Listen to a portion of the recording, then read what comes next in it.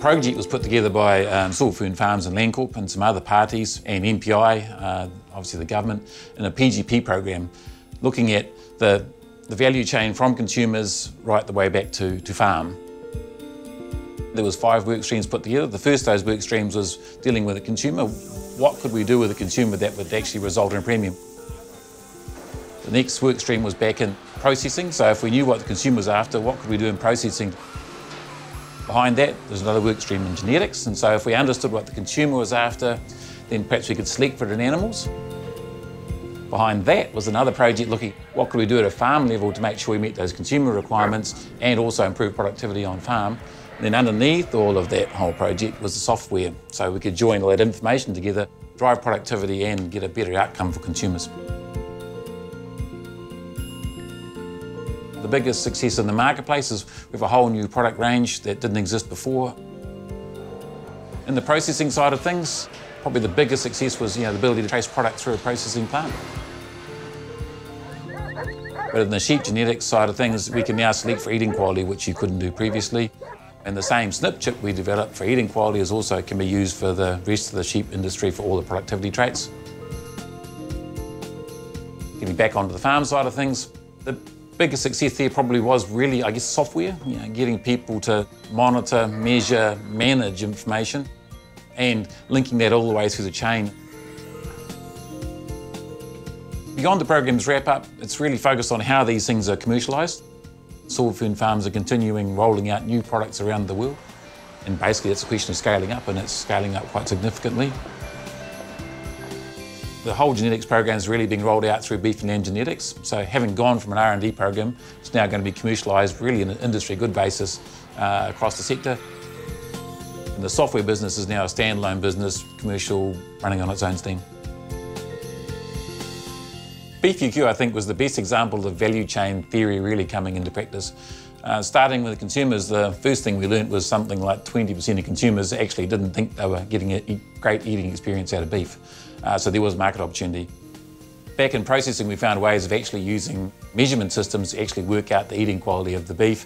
Genetics was pretty well covered. And then back on farm, we found that actually farmers can have a major effect on the eating quality of those animals for the consumer.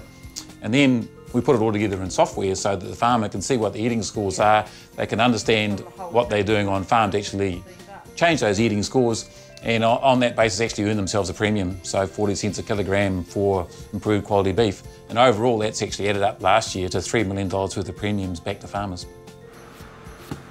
So that really is the best example of saying, here's an opportunity with consumers, here's how we measure, track and trace, here's how we do things on farm to line it all up and create value for everybody.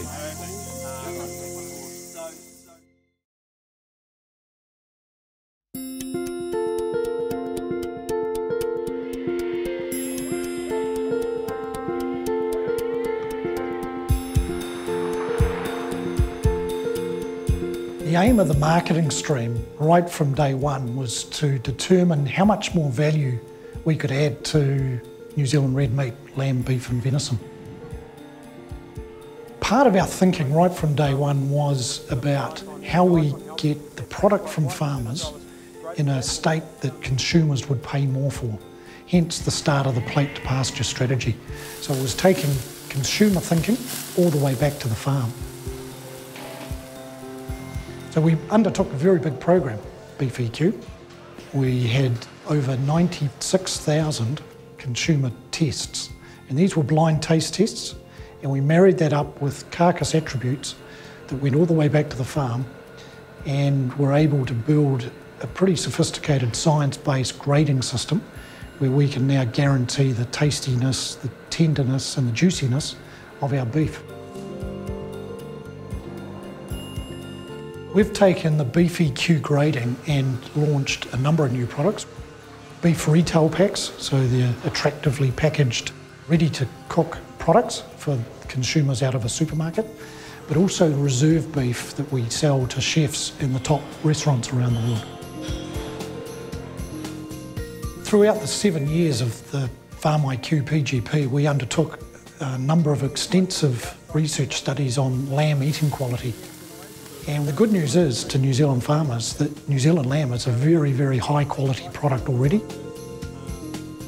One of the key ways that we discovered to add value was our retail packaging. We found that when you make lamb look this good and this attractive and compelling, consumers absolutely will pay more for it.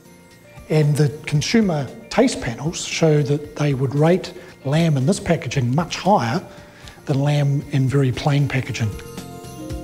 So that's an example of how to create value. The more important part, in my view, is how much of that value do we capture and bring back here to New Zealand. We've done a lot of research on individual markets around the world, and we did a big study right at the start to identify attractive premium markets. We've narrowed that down to 4 key markets, New Zealand being one of them, where we do a lot of test marketing, also Germany, China and the USA. In the next 5 years, I think we'll see a lot of growth out of those big 3 global markets.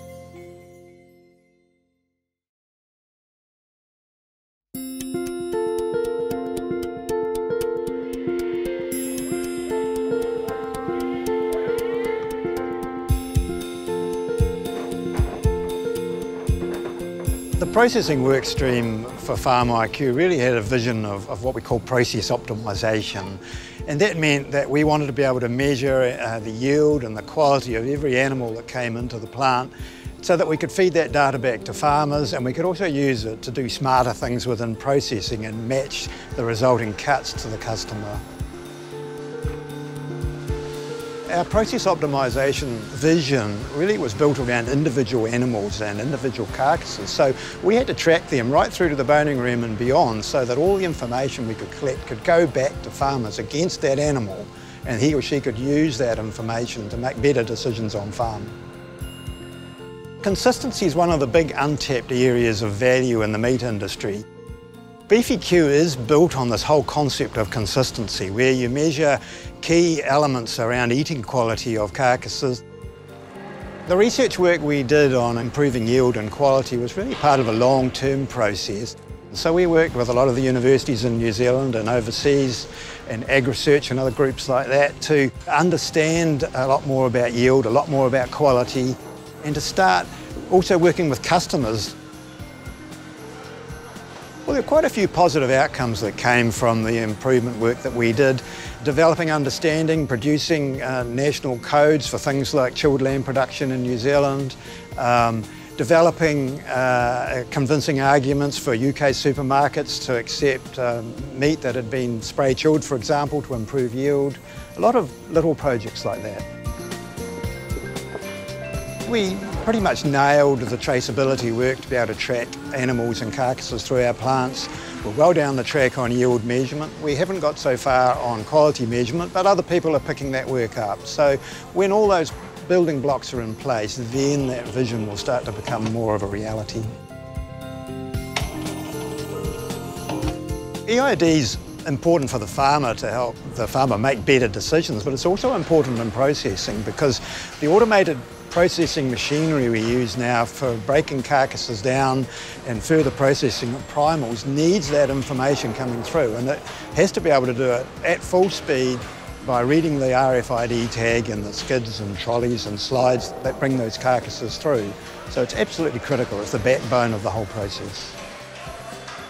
If we can optimise what we do with every carcass, then we can get more value out of that carcass rather than try and treat them as batches, which has been the traditional method. For the farmer, he gets more money. It's as simple as that. If the processor can target specific markets and get premiums in those markets, then they can pay the farmer more.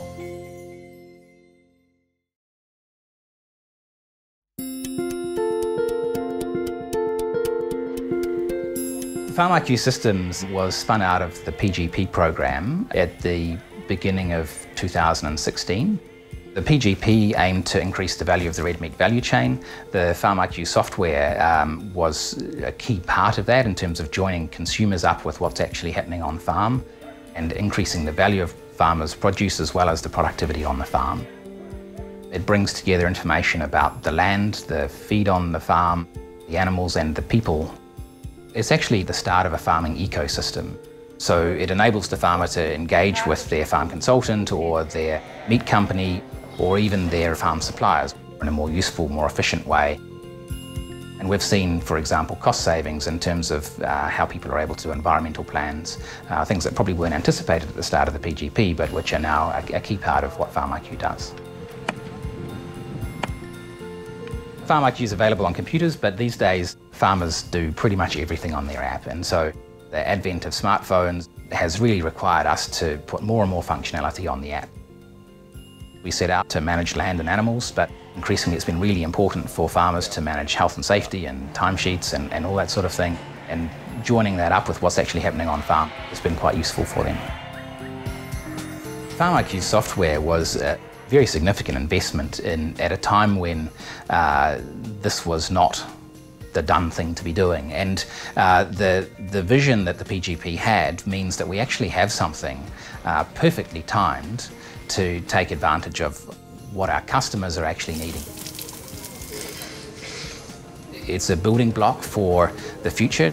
It came out of red meat, but it's going to be used more broadly in dairy and other spheres as an open, neutral platform where information can be exchanged between farmers and the people that supply them with genetics or fertilizer or other products, and actually the people who do the traceability and consumers who want to know where their food comes from.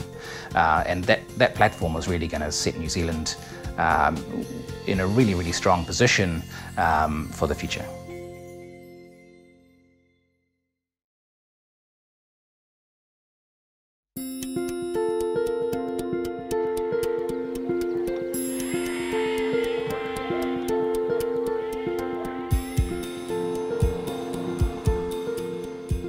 Meat quality is a very valuable trait. It's already being rewarded in the New Zealand industry in beef.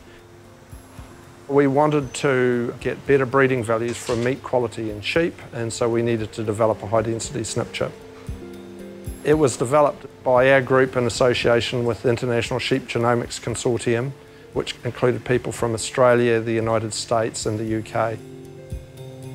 The key traits that can be measured are tenderness, the pH of the meat and the intramuscular fat content, but colour was also important. Farmers can use this by buying better rams from their ram breeders. The ram breeders can use the technology by using SNP chips to estimate the breeding values for the meat quality traits. This is the high density chip. We can do 12 samples on it and it can check out 600,000 variants. This is the low density chip that the breeders now use. It's got about 8,000 variants and we can put 96 samples on that. Sheep was a focus because it's a very valuable industry in New Zealand. The technology has become much more accessible. The HD chips were originally going to cost somewhere between $800 and $1,000 per animal each. We managed to develop it for $200 to $300, but the reduced chip that's being used in the industry now are available to the breeder at about $25 a sample. The key technology that we developed, spin-off technology, was genotyping by sequencing.